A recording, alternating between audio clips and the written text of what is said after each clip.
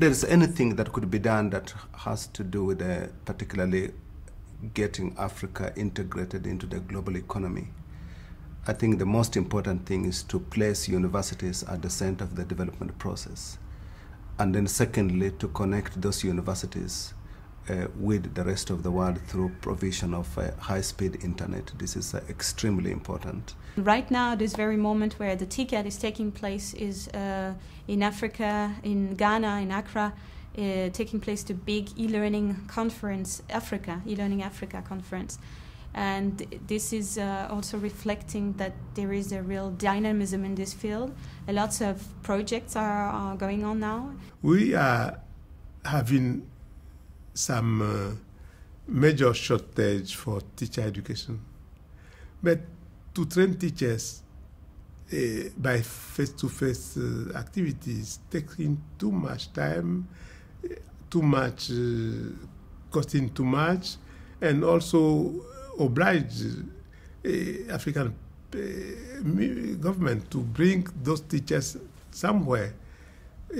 Teacher education is the way we could just solve this problem by keeping those persons where they are, giving key messages through the internet, and then increase the level of their performance. This is one example by which you can transform, say, the educational system in Africa is to take advantage of advances in new technologies. This has been possible because of the availability of new technologies. There are no moving parts in it.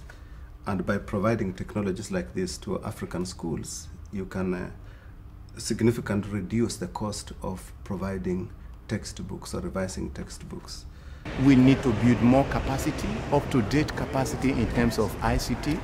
We need to introduce ICT to various levels of education. And we also need to build capacity into vocational, because you need vocational people who have vocational skill to do some technical jobs. We are now in Rwanda.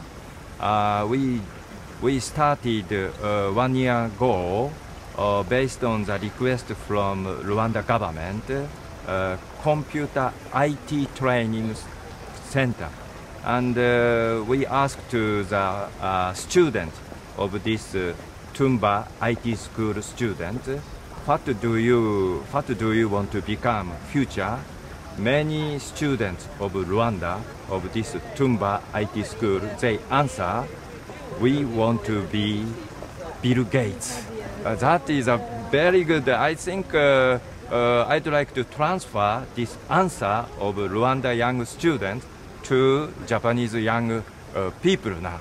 Can I give you an example where a university has been effective in producing a commercial product? For example, I think my best example is the creation of Zamnet, which was the first internet provider in Africa, which was born in the physics department of the University of Zambia. And finally, this enterprise moved out of the university and established itself. It still functions as one of the best internet providers in Africa, but it was born in the physics department of the University of Zambia. We have this project of ICT centers where it would give rural access of ICT to many of the people in upcountry or in the rural areas. And where e-learning comes in place is that we'll be having e-learning at these centers where young people would have access to internet, have access to courses to take off of the computer without actually taking the courses at the city, and moreover provide Microsoft and other IT training within the ICT center. So e-learning is definitely a good buzz to wake up everyone in the rural areas, and we definitely look forward to achieving that. Yeah.